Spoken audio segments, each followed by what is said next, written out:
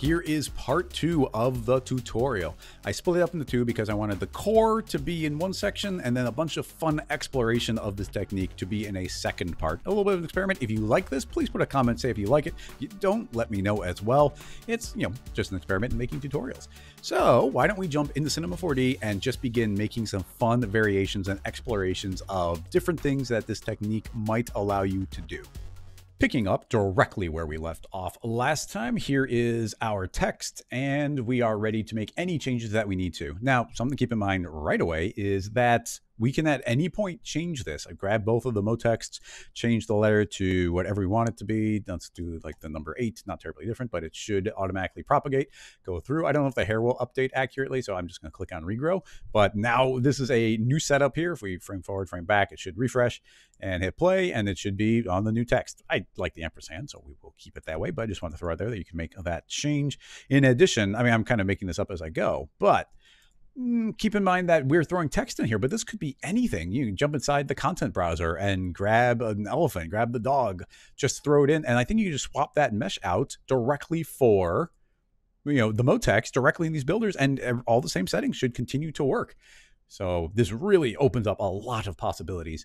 Now, the first thing I think I would like to do here for continuing is let's make 2 new materials. I'm going to change the gold to be silver. So under this material, under reflectance, change this preset from gold to something shiny like silver. And let's make it super shiny. Get rid of all the blur. No, maybe let's make it very blurry. Yeah, there we go. Why not? And then I'm going to also make a new material here, just in vanilla cinema. This is just mostly for the viewport, but let's get rid of reflectance, do a bunch of, let's make a bright greenish color and turn on luminance and put on a yellowish color. Not all the way though. There we go, just something a little bit glowy. And here's a thought. Copy the volume deform, just call this volume deform 2, swap out the material, and keep in mind this isn't generating too much more information because it's just referencing the original stuff again, and it's just a plane deformer making changes. So if we were to hit play, we have 2 of the exact same mesh doing the exact same thing. It's not going to look like too much, but I'm going to let this pre-roll just a little bit so that everything kind of settles in. It's going to be alternating between these 2 meshes because they're both occupying the exact same space. But I just want to see these lines a little bit. We'll give it a little bit of time to settle in. I'm not sure how many frames it'll take, but shouldn't be too bad. And here is the thought. As this settles in, actually, that's starting to look pretty good. So let's stop it here. Why don't we make it so that everywhere that is getting pushed in right now, let's say that there's like a counter little shape that's filling in the gaps. And that's what this one will be. So if we were to just turn off this deformer, you see it's going to, I think it should just kind of eat up the entire space. Inside the volume builder, let's also erode this one a little bit, create another dilate and erode, shrink it down, not too much, -1 should be enough. And that should shrink it in, well, okay, not quite enough. -2. -3. It looks like the radius on the other one was quite a bit. By shrinking it this much, now we can see that this is partially down from the surface of the other one, which right away, that's looking pretty cool. I like that. But with our plane deformer, it's doing the same stuff as the other one. If we were to turn that on, it's going to deform that inward. Instead, let's make that one negative. Radius, it's currently -5, so let's do +5. And it's going to inflate that out. It's inflating it out quite a bit, but I think if we were going to our radius and start shrinking this, we can shrink that further and further and further. And there we go. Now that's starting to be a little bit of kind of like this worm shape on top of it in between the lines. At a glance, I think maybe this 5 is too strong. Try 3, try 2. Yeah, there we go. Just a little bit of definition on that. And honestly, probably some reflection. So let's turn on some reflectance, and that should make that a little bit shinier. Actually, yeah, let's make it, well, that's specular, which I think should show up. Yeah, those highlights are showing up. Let's make it a little bit white. Yeah, there we go. Now you can see those popping out. But of course, we can turn on some reflection as well. But I like that contrast right now. Maybe not quite as high. And yeah, so instantly, really cool additional effect. And all we had to do was copy this mesh deformer, and we're getting a completely new look. In addition to that, we don't have to limit ourselves to a single type of hair here. So one thought is, what if we make there not be quite so many hairs here. Let's say 60. So we'll cut the hair count down. We can make the hairs visible if we want to. So fewer hairs. Rewind, and let's create a copy of the hair. So an entire copy of it. I'm going to rename this one hair short. So this should hopefully be some short hair. Here's my thought. Let's make a bunch of tiny little hairs. So we'll make a length of 1, very small, segments of 1, so almost, as minimal as possible. And we can probably make a lot of these. I'm going to set them up to, let's say 300. I want a different seed on here. So under, I think it's advanced, we can click on the seed and type in some random new number. And then let's click on guides and regrow. We're not seeing them here, but that's probably because they're inside this mesh right now. We have nice long hairs we can see very clearly. But if we do that, now you see, oh, okay, we've got all these tiny little ones inside the surface. So, okay, interesting right out of the gate. I'm going to turn off our green goo here. Oops. Clean up, turn off the green goo, and I'm going to temporarily swap out inside of our plane deformer under the fall off. Let's swap it out for the short hair. So we should just be seeing the result of that. Now you see all these tiny little ones. Currently, they're all still inside the surface, so they haven't gotten the poke out. So hopefully, based on the radius, those will poke out. And now you see we've got all these tiny little ones. Keep in mind these secondary hairs, which we can probably just turn off and not calculate. Now we just have all these really tiny ones, and these are going to flow around. Keep in mind, we could do the same thing with a sphere, a cloner with a bunch of spheres inside of it. That would also work. But, this is just continuing on the same rig, and we can make changes very, very easily. So we can see all of these flowing around, and actually a very nice refresh here. So I'm digging that. We should control the radius of this very specifically. So I'm thinking, why don't we create a duplicate of hair short? And I'm going to drag in the other hair as well. So we have both. And turn that one off just so we have, I didn't want to lose any of those settings. So we're seeing this one in the viewport. The radius is perhaps a little bit large. So drop it down one, drop it down another. So these are becoming smaller. So there's more of a distance between them. I wonder if we can increase the resolution again. At a certain point, it's going to be like too much, but currently at 1.5, let's drop it down to 1. Dropping it down to 1. There we go. Look how nice and crisp that becomes. Of course, this is a danger we have to keep in mind. When we change the subdivisions, it dramatically changes the way the smoothing looks. So in this case, we should take a quick peek at the dynamic mesh and see how well we're blending with that one. So if we look at the dynamic mesh, it's actually, we're not even showing up very well at all. In fact, what is the best way to see this? Probably just clicking on the volume builder here and increasing the smooth more and more. And I mean, it's smoothing it out more, but I still am not seeing that. Oh, we shrunk that inner mesh. So we should turn off this dilate for a moment. There we go. Now we can see it. And you can see that we're not quite matching the rounding there. So in the volume builder, I might put a second iteration. And there we go. Now it's finally starting to smooth out to the extent. And that's just because we kept on increasing the voxel size. So this is a variable, a third one. And now you can see that's actually sneaking aside. And we can probably do a percentage of this. It's going to take a while to refresh one on the initial one, but after we've done that initial one, I think it'll just cleanly work. Excellent. So now that that's all working, dilate it and shrink it down again. And yeah, that should be matching a lot better. So we should be getting better resolution on that. And we've got our high poly one back. Once again, pure exploration. We're just having fun with this. I don't have too much of a plan. We're just going to see where we can end up by making these different shapes. Now, we did just change a bunch of settings inside this, so I'm actually inclined to create a copy of the initial one again, the silver one, rename it, and just rename that to, steal the green color, and possibly steal the deformer from it. So we'll get rid of that plane deformer and steal the one we were moving. Turn it on. Nice. All right, so though that should be updated and it should be doing a different deformation on it. They should be pretty much identical. And this is actually referencing only the original hair. So it's not doing anything right now because it's only referencing the original one. Here's my thought. What if, well, first of all, we have to erode this one. We're repeating that step again. Erode. And it's inflating right now. Let's say -2. And there we go. It's small enough where we're barely seeing a couple little bumps in there. What if we only erode it a little bit? And let's feed it the bumps as well. I mean, that's getting a weird tryptophobia type of thing. Looks cool, though. The metallic and green helps make it not too gross. But Currently this deformer is not seeing the short hairs at all. So we could make it see the short hairs. Let's drag in the short hairs, and you're going to see it's going to be inflating kind of crazy all over the place. But that's, once again, because this is set to a long, set that to a radius, and now it's seeing the radius and bulging outward. Let's set the radius down to something small like 5, and now we're getting these cool bubbles. Actually, I'm kind of digging that.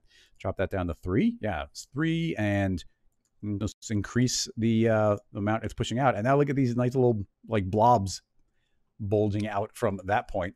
I'm not sure how far down we can push this radius, but that is, yeah, that's looking kind of neat. I like that. And let's see how well it's playing back here. Let's give ourselves a couple extra frames. 999. Hit play. And actually, yeah, not bad in the playback. Like I said, these deformations of these volumes are not too bad because those calculations are simple. The complex calculations are actually the dynamic ones, but this doesn't care about the dynamics. It just is the final geometry. So that, I don't think, slowed us down pretty much at all. So now we've got all these wonderful little dots driving around, doing all these weird effects, and we can just make as many of those as we want. Keep in mind, it's still a 3-dimensional object, so these are moving all over the place, and just really cool, really neat. A lot of fun to start merging these things together. So that's looking really nice. I'm enjoying that. What if we add into the original one, the silver one, in the plane deformer, turn on the original hair again, and if we turn on that hair and turn on the volume version of it, how do these combine? Now it's going to look weird in the beginning because these are just sticking straight out from the surface, but let's rewind and we'll have to give it a few frames for them to catch up. It might look a little bit crazy in the beginning, but let's give it some time to settle. And something I'm seeing right away is that these seem to be kind of obliterating everything. And it's likely because our radius is quite large on that. So I'm going to shrink it down to 2, and now we can see them again. But you can see how our small hairs are not showing up. And that's because I think this upper level is overriding the one underneath it. So we can add these together. So if I say add, then now we get both sets of bumps on both sides. So we can see the larger line version, and then we can see the smaller little bump version. We can control the radius. We can control how far in they're pushing or out they're pushing. That could be fun. Let's click on this hair and say that, actually, no, it's only a single deformer, so we can't push in and out at the same time on both, but we could separate those. But what I'm thinking is let's make it so that the slime doesn't show up on these long lines. It only shows up on the little bumps. And the way we might do that is inside of the plane deformer, inside of the green one, the slime one. That also is seeing the short hairs. Make it not affect color because it doesn't. Make sure that they're added together. And now they are named properly, so we can tell that this one is the shorter hairs. Currently, those are oozing out just in the same way, but I'm thinking, I guess we have to make a second deformer now I think about it. If I make a second deformer, one of these can be the short hair, delete, so that's just a short hair. And this one can be the long hair. Why don't we rename it long hair? Just a little bit of clarity. So 2 different deformers. The second deformer is based on the long hairs, and it's got its own radius, working well. Under parameter, it's pushing out 4. But what if we said, actually, you should be pushing in -4. So the slime on the silver lines is not pushing out, it's pushing in, thus erasing it out from the visibility there, because those actually are disappearing inside. If we hide the hairs, we should just see our final geometry. Hit play and let these refresh properly. And now we can see 2 different effects essentially going on at the exact same time. Complete control over the way those are moving. Currently, turbulence is just letting them blow around slowly, but still pretty cool looking. If we want to separate out the effect of these little dots and the bigger ones, we could do the same idea. Duplicate the deformer on this one. It'll see just the short hairs, delete the other. And on this one, it'll see just the long hairs, delete the other. So the second deformer is only seeing the long hairs, in which case the parameter can go positive. So those lines could push outward, and those can become, little spikes and or lines on the edge. Increase the radius even. Yeah, definitely. On the long hair layer radius, set that to 3. Yeah, that's going to round those out. Ooh, I like that. And now we get all these nice little spikes where the hairs haven't quite settled in yet, and they are all going to be moving around while we get these little bumps as well. The ratio of this is way off, I think. Let's go and decrease the number of long hairs down to, I don't know, these are pretty long, so I'm going to drop it down to 20, so 1/3 of them. We need a lot more of the short hairs, so jump it up to 900, so there's a lot of those. It's going to need a few frames to settle in, but hit play, and now you can see we get a bunch of the little dots, and then after a couple frames, we should get the larger ones starting to settle in. We can take a look at where they're falling in. Those are the small ones. Here's the large ones. We can see the spline starting to reach the surface, and those are still pushing away the other tiny splines. So we still have control over that, and you can see like just the I don't know, this kind of weird techie madness happening, layering up. And man, it's just so weird and fun. We have so much control over this. Now you can see right up there, these are getting pushed away pretty far from the surface. And that's probably, we have a lot of push and pull here. We have a lot of control over what's going to happen. So the field force is currently pulling everything to the surface, but we have a turbulence that's pushing everything away from the surface. And if the turbulence is too strong, they'll just kind of float away and they can get shoved by the other splines. But if we grab our field force and say, yes, but we want these all pulling in a lot stronger, and I don't want to go overboard, I'm going to triple the strength. I think we should see, you see immediately these are starting to try and fight their way back in again. And it should spread everything out a little bit more. So we have a lot of different push and pull controls here, kind of all over the place. And man, I even in my tests, I didn't make anything that looked quite like this, and it's pretty neat. So let's keep moving forward with some experimental things that could make for some really fun and weird end results. The next thought here is currently we are generating these hairs based on the geometry that we're feeding in. It's based on the low poly mesh, but it doesn't have to be. So what if we were to create a sphere, and I'm just going to eyeball this, move it kind of centered on our text here. T for scale, make it a little bit bigger, and we don't need to visibly see it. And what if the hairs were not being created on the surface of the text, but on the surface of the sphere? So I click hair long and short. It is cloning onto not the volume, but onto a sphere, regrow. And now you can see that we've got this sphere of all of them on the outside and nothing inside of the object. You see they're all floating all over the place. So they're all pretty far away. I don't know how long this will take, but let's hit play. They are still affected via forces to be attracted to the surface of this object. So you can see that they're suddenly going to come from someplace else, and very powerfully they're snapped onto that surface, and already like neat. I like that. That's cool. I'm thinking maybe let's straighten these lines out a little bit. They're very curvy. We can do that just by clicking long hair, soft body, and increasing our flexion. I don't want to go overboard. I'll jump it up to 8. Those should straighten out quite a bit. It'll refresh in the viewport, but I think if we went 1 frame forward, it'll probably pop back in. Yep. Those will start trying to settle themselves out. And we got all these, oh man, these are looking so good. I'm going to calm down how far they're pushing out. So I think that's this one. And yeah, this is pushing out a line. You say only go 2. Actually, we can maybe even just go 1. Yeah, so just a little bit of a pop right there. These lines are looking good. I'm thinking, what if we made them longer? So I'm going to double. Should we double? Yeah, let's double the length, which means we should double the number of segments. Or we could increase the radius. That is also an option. That would be interesting. So we have increased the segments, but if we leave the segments in half, that means we can double the radius. That, just keep in mind that equation we talked about earlier. So now I can double that value. And if we double that value, that should give these some space to breathe. They're going to force all the other little dots away. Keep in mind, we're not going to see in the viewport right away. We have to hit play. I mean, actually, we probably could hit play right now, and they will continue to resolve themselves.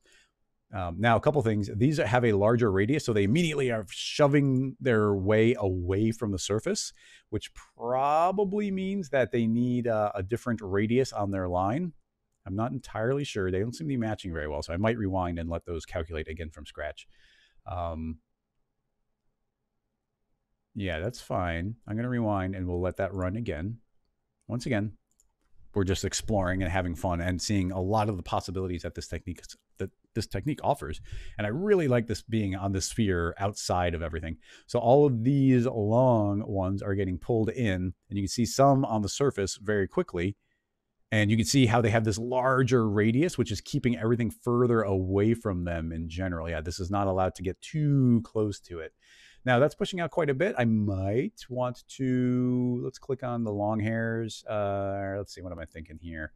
What if the deformer of the long hairs, which is this one. That's how far they're pushing out. It's pushing out a lot. So let's push them out not quite so much. Calm them down. Increase the radius of it.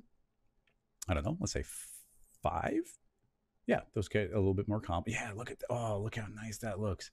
I'm gonna just keep on like changing some colors around just for keeping this a little bit more lively. What should we go to? Let's go to a nice bright blue on top of that. Yeah, there we go. And let's make it a copper color.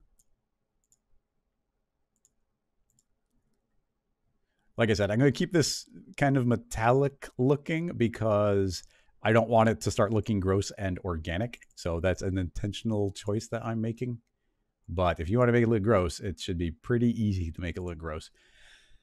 All right, so slightly new look there. What is something else we could do? Well, these are all moving very quickly. They're moving very quickly because we have a turbulence and we have a very strong field force. If we calm the field force back down again, let's go back to 55. We could probably make it relatively low as long as the field force isn't too strong.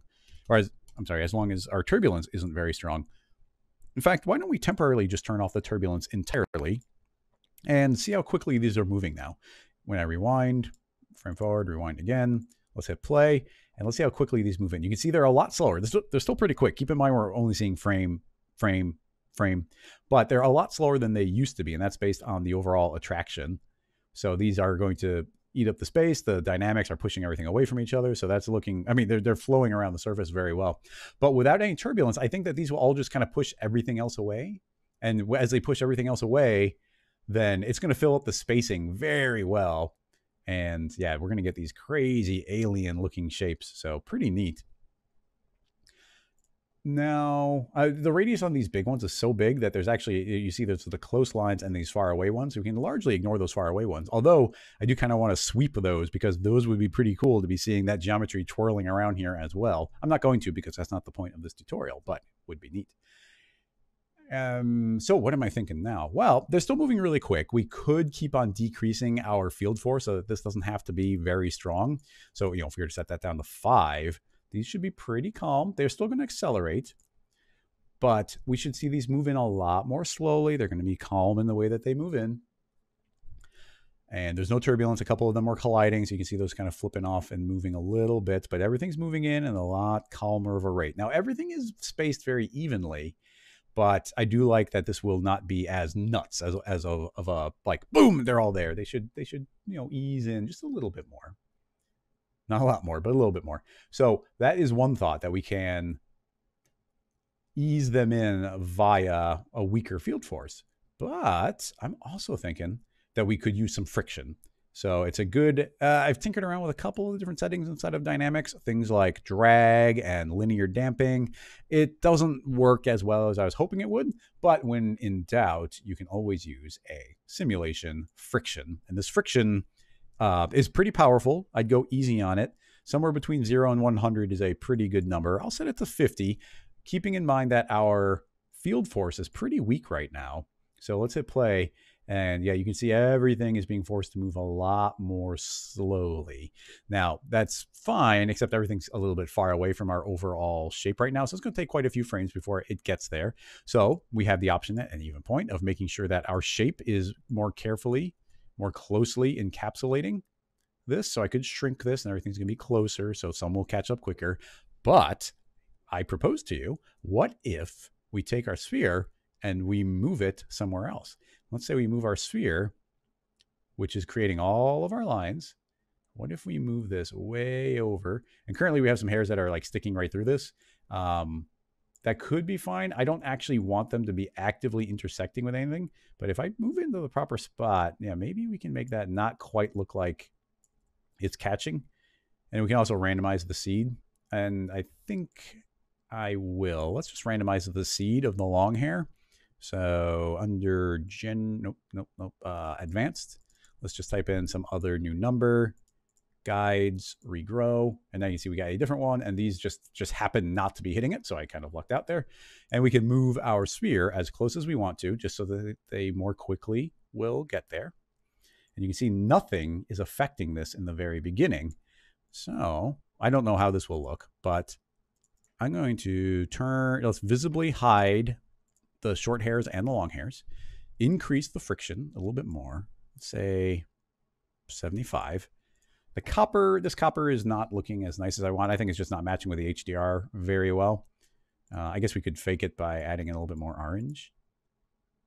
Yeah, it's, actually it's looking kind of chocolatey orange, but let's just leave it like this. And now we're not seeing anything except for the final effect. And let's render that to the picture viewer, because I think this will take a little bit to catch up and it'll be a lot cooler to see it just, in real time.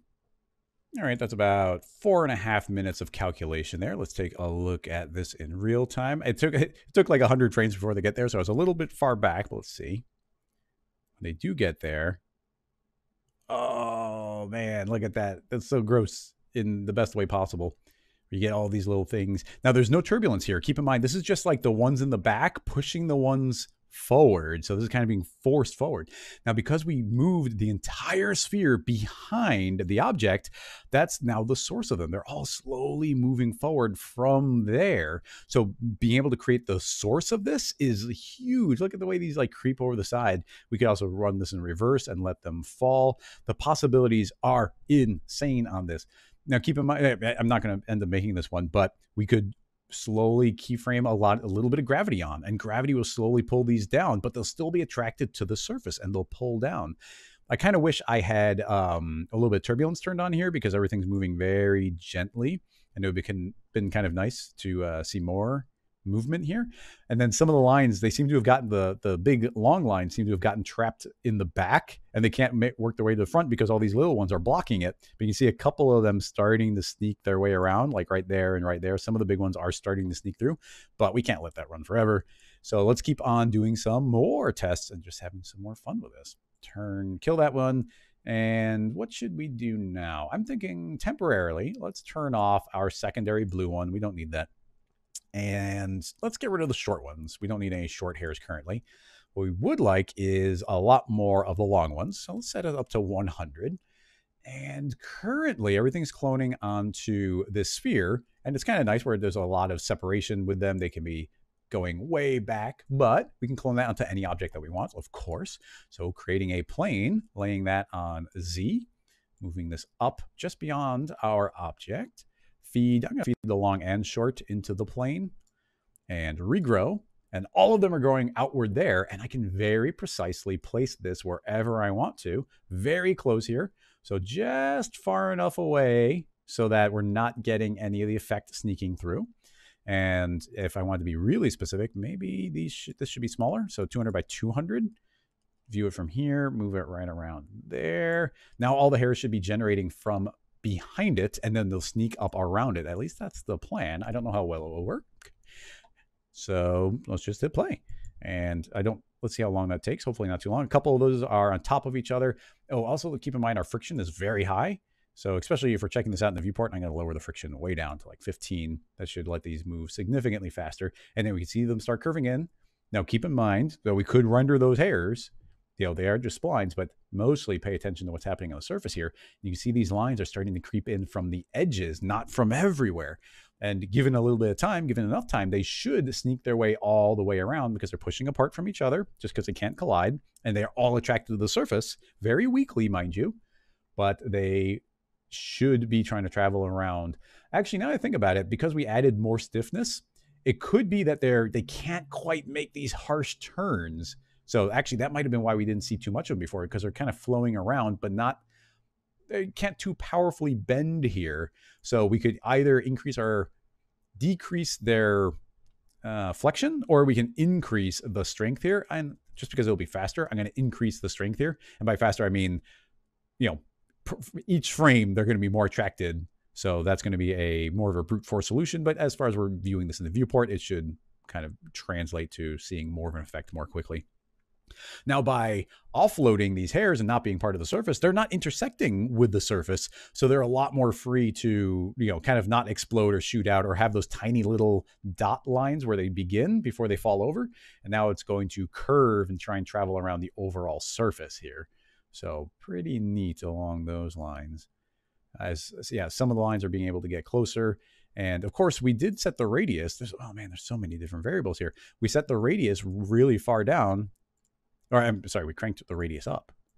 to 5, but if we shrink that back down to 2.5, this should be able to get a lot closer to the surface, and these should instantly see these are going to get a lot more attracted to the surface, and I think, yeah, a lot more appealing looking version of it. And look at the way these lines are layering up and naturally following a flow from where the other ones are. Like, it's just so good.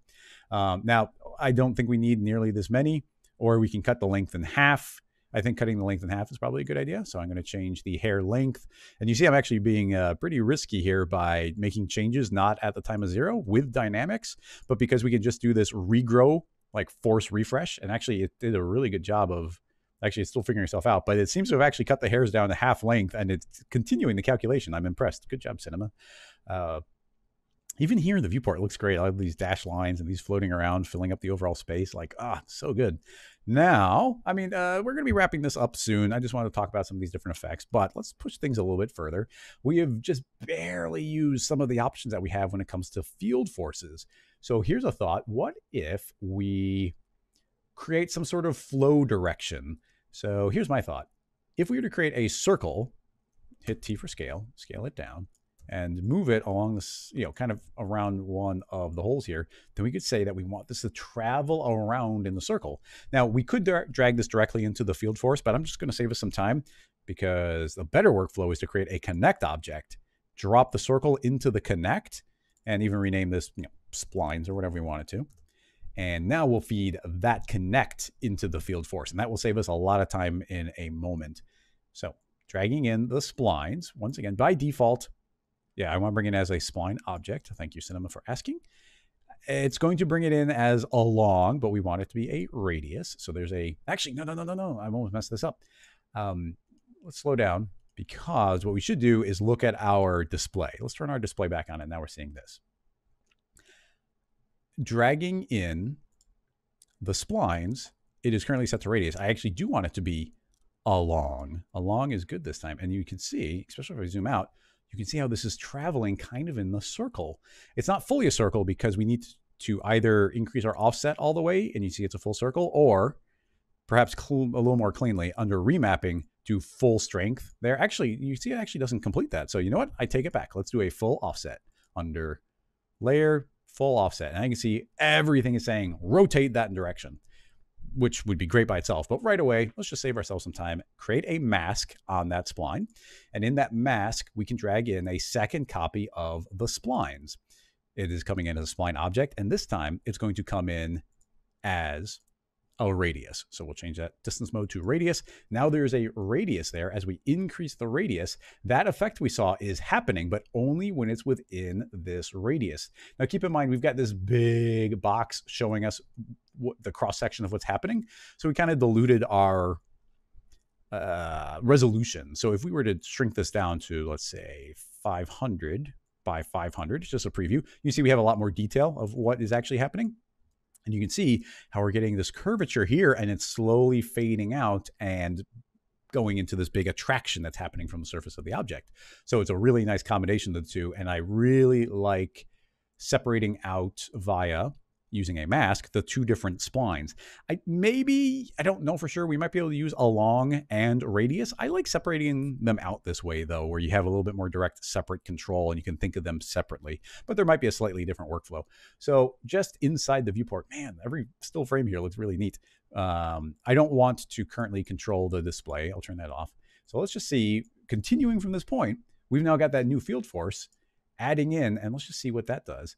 And what we saw is it should be traveling here around, and immediately look at this entire top section, and even a little bit here because the radius was a little bit larger, is starting to twirl around there, but it's still attracted to the overall object. So now we're getting this nice twisting motion, and these splines should all get pulled in and twisted and kind of woven together. Just really neat. Now, some of these are getting flung away a little bit. Let's make a couple changes. Inside of the field force, you'll notice that we're actually set this to normal. So it's completely overriding what's underneath it. So in general, these will be attracted to the surface, especially as they move away, but it's not combining the two. So if we set this to add, it should be doing both attracting to the surface and spinning around. Now, remember how we said that the circle, well, we put the circle in this connect object. The reason we did that is I can actually make a duplicate of this circle spline and just move it, E for move it over here to our other circle. And without making any other changes, that has been added to our rig. If we left those out, we'd have to start manually adding in more copy, another spline and another mask and another spline. But instead, it's already viewing this via this connect object. So there's now a second spline. Hit play, continuing from here. And let's see, this was rotating around. Now we also have the attraction because we added them together. But if we look down here, we can see these are beginning to twirl around in the exact same direction. Now, keep in mind, these two are going to fight each other a little bit, where it's like there's this blending point. So there might be a lot of churn in the center. Personally, I think that's pretty cool. And you can even see some of these splines getting mixed up inside of it. And these are starting to get stretched out in this direction. So, man, like so much control. So cool to be able to, you know, I know the frame rate's not incredible here because we're using a lot of polygons and a lot of dynamics. But like that is just working so nicely. Like, I know stylistically, we can do a lot with this. At any given point, if let's say we want these working a little bit more in tandem or not fighting like this, I can click on one of our circles, the second one on the bottom, and just click reverse. And like just by clicking that, I've inverted the direction, and it's going to take probably a moment for these to lose their momentum, but that direction should change. And now look, you see they're starting to try and turn around. So that new force has been updated. So even that kind of thing could be keyframed if we were inclined, but now these will spin around, and this becomes like a little mid suction point where everything's going to get pulled in and spun around and churned. So much that you can do here and so much to combine and add together. In addition, we're currently twirling these around with these splines. If we wanted to, we could just turn them off, and they probably have a little bit of momentum left over because it's dynamics. Momentum is maintained, but as the friction happens and everything, these will slow down. Oh man, I can't believe how well this is working everywhere. But just to add in another cool thing is we can have this travel around the shape in any way that we want. So if we were inclined, we can grab the sketch tool or possibly the spline pen tool if we want to do this manually. And I'm going to do this very roughly, but let's just outline the basics of our shape. Do that, curve this up here. Like I said, not being super accurate. Curve this in, out, over, and close. So there's a new spline. Feed that directly into our splines connector. Don't even change anything else. And now there's an overall shape that should be trying to feed through this entire system. And let's let that calculate just for a moment. And keep in mind, it does have that same radius fall off. But now we can start seeing that this entire shape is beginning to travel along that. The combinations are so ridiculous and so endless here. It is bonkers. And, you know, as we had separated out the radius. So clicking on the field force, clicking on that. Currently, it's got a relatively large radius, so it's making everything twirl around probably within a decent radius. We could turn on the visibility here and actually see what they're doing. But, you know, if we if we grab the radius and shrink this way down, I'm going to drop it down to 10. So a fourth of what it currently is. It will probably take a while to see it. Actually, I'll reverse the direction. That should do it. No, we can't reverse that direction. We'd have to reverse this direction. Yep. Struggling a little because I'm letting it play, but I'm going to click invert direction. So now there's a much smaller radius on the outside. So all these inner ones are not really going to care. They're not going to be affected. They're not inside the radius. But these ones on the outside that are inside that radius of 10, those are going to start getting pulled the opposite way. And so there's going to be a little bit more of a churn of our splines as they travel around that direction. So yeah, once again, the layering up of this stuff is absolutely insane. Now, we just arbitrarily chose to use a letter here. I curved it because everything can kind of flow around it better, but this would work perfectly well on a very hard-edged shape.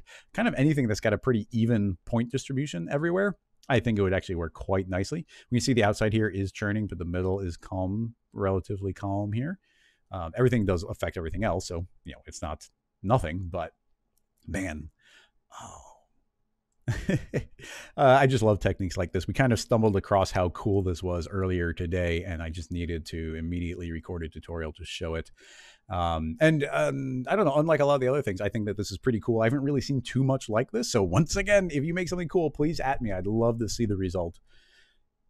Now I'm trying to think if there's anything else that is kind of huge and really cool that we haven't covered. Obviously, there are so many additional things that could be tinkered with here. We are just scratching the surface of the combination of different things that could be applied and blended, and the materials, and create curvatures here and shadows, and change the materials based on the falls here. As I said, we could be sweeping these individual splines as they're traveling around. We only made 2 types of hairs, but we could make more. As I said, these are hairs, but they don't have to be hairs. They could be any splines. In fact, they don't have to be splines.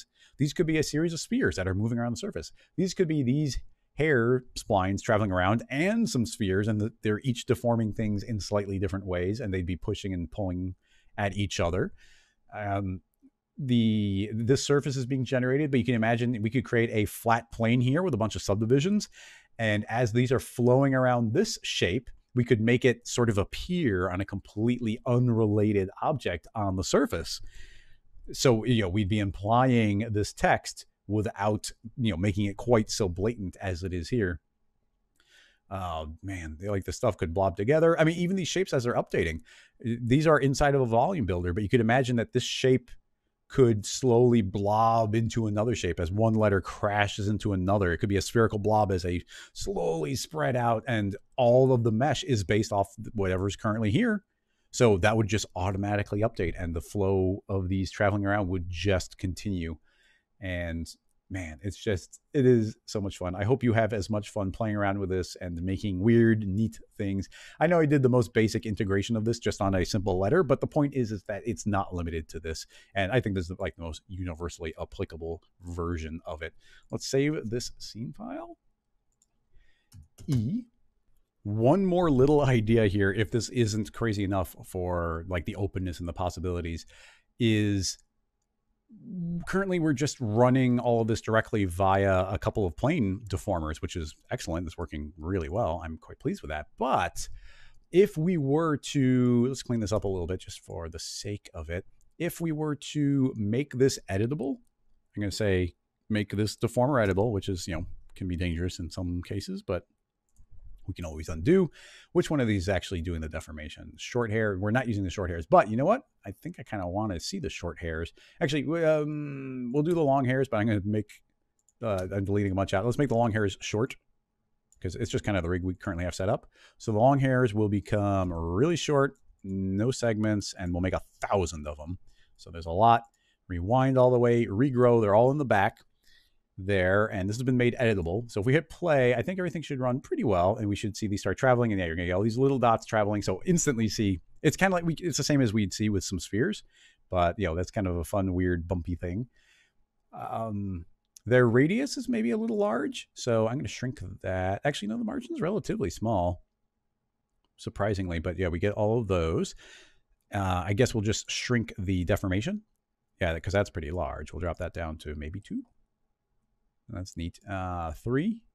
Yeah, 3. There. That's a nice combination there. And I mean, it's running pretty quick here. Like the very low segments actually makes everything run very nicely.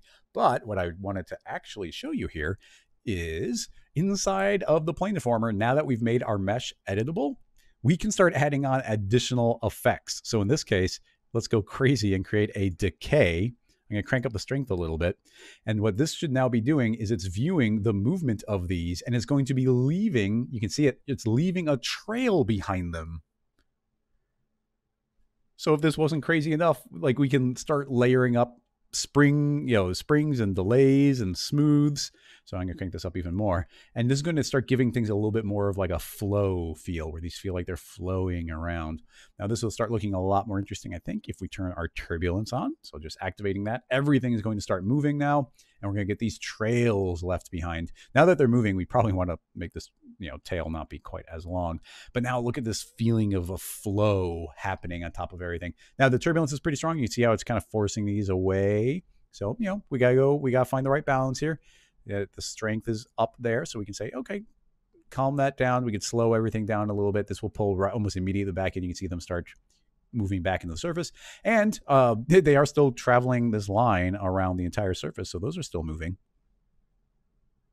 Oh man, it's just so much fun. And just making it editable, how we can suddenly change the the effect of this by layering them up by things like this. So we could add, oh man, so many kind of little ripples and whatnot. Like, I know this one's starting to look kind of delicious here, kind of a golden chocolate. But I think actually at this point, I have kind of covered all the different ones I wanted to. It's weird and neat and a lot of potential. I think I say this every time, but this one was a lot of fun to make, and I hope you have as much fun playing with this one and creating things from it as I did.